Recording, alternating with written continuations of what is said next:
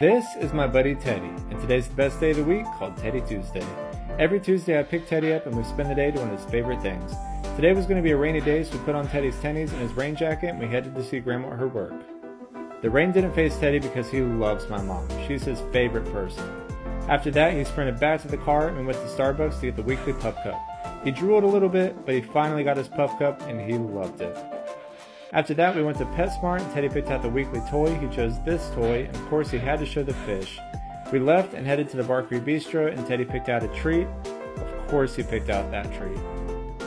We went to the park in Greenville, South Carolina, and checked out the waterfall and relaxed. Teddy posed for some pictures, and then he was a little rebel and didn't listen to this sign. Then he practiced some self-restraint, didn't go after the geese. He got his weekly chicken taco, and then the sky absolutely fell on us. So we went home to watch a movie and finish a good Teddy Tuesday.